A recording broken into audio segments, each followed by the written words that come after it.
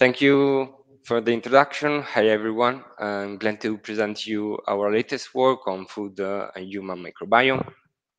I'm Niccolò Carlino. Today, we'll talk, as Eduardo said, about our latest paper titled Unexplored Microbial Diversity from 2,500 Food Metagenomes, a link with the human microbiome.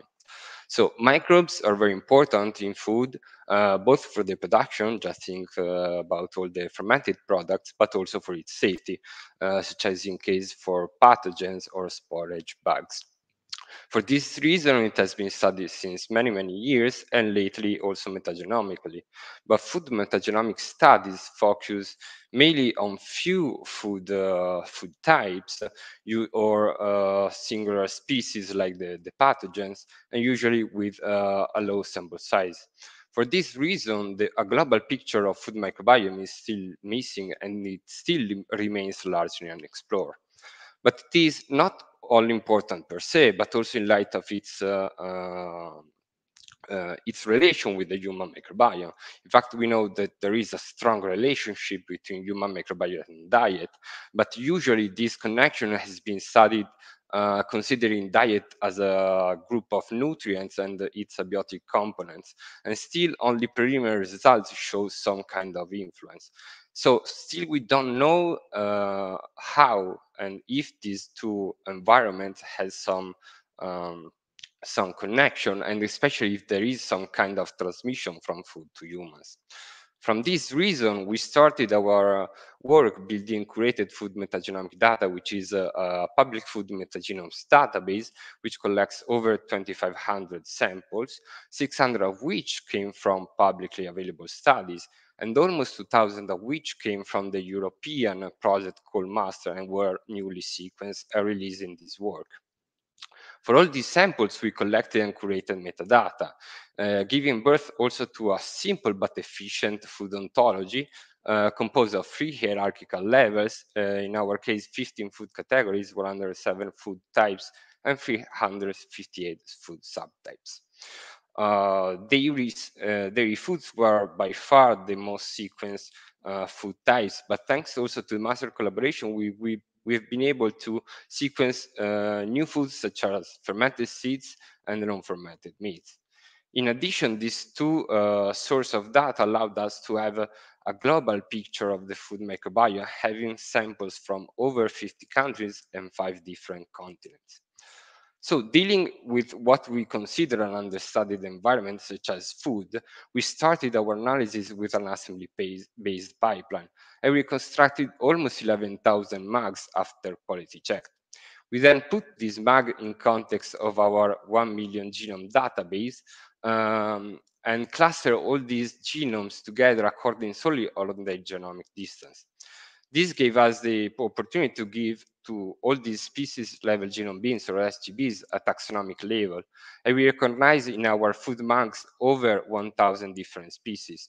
Among these, almost half were unknown, and 320 of which were unknown food. That means they were reconstructed for the first time in this work and never reconstructed from any other environment, and therefore they represent putative novel species that we found in foods.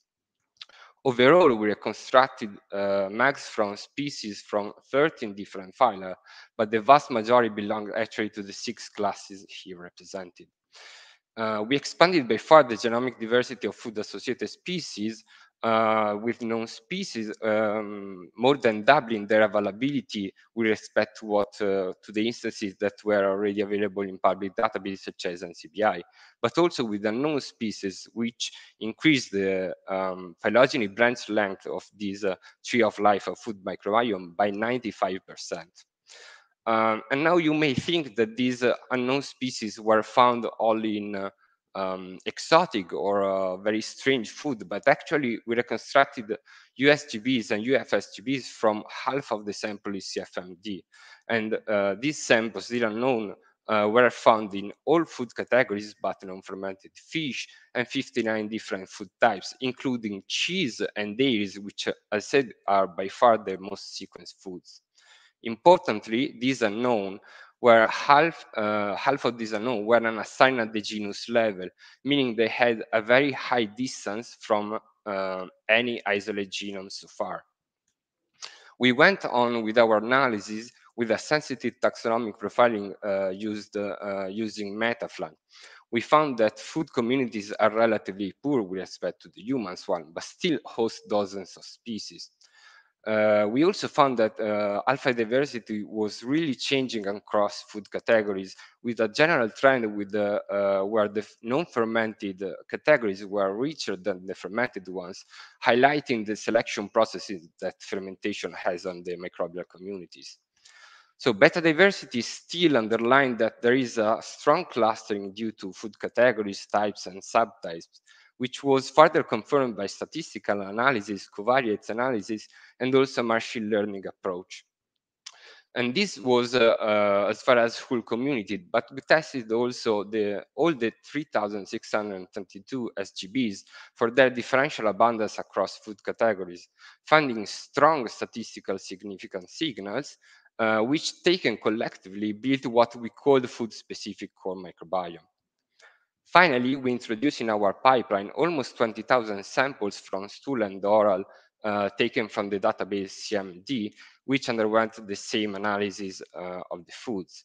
And we found that food are relatively more varied than the human ones, take into account the global number of species and take into account also the very large difference in size of the two databases.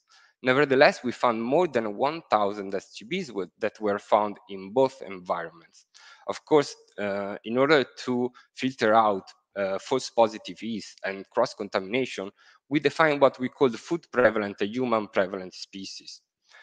We also found that food prevalent species were constantly present across all human samples, but this was largely depending on the category, on the type of the host, and this was clear when we consider the ratio richness and the cumulative relative abundance of the food prevalent species.